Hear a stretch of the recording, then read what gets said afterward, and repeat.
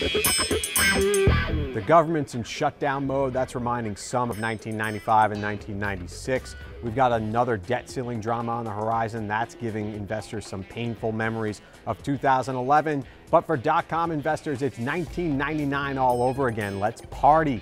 Priceline is trading over $1,060 a share.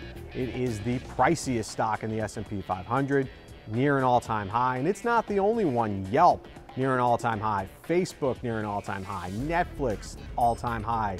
Yahoo at a multi-year high. What is going on here? Well, I think that a lot of these internet companies do have very strong growth ahead of them. They've got great revenue prospects, and all these companies are profitable. So that's a big difference between now and the late 90s. But you do have to start wondering if this may be a bubble in the making. Many of these companies trading at unreasonable valuations, and it's not as if this is an industry where competition doesn't exist. Obviously, a company like Priceline has to worry about others in the field like Expedia. Netflix has to deal with Amazon, which is also near an all-time high. Facebook has to contend with Twitter, which is about to go public. So investors may be giddy right now and they're ignoring the whole shutdown and the rest of the drama in DC. But we've been here before. These dot-com stocks can't go up forever.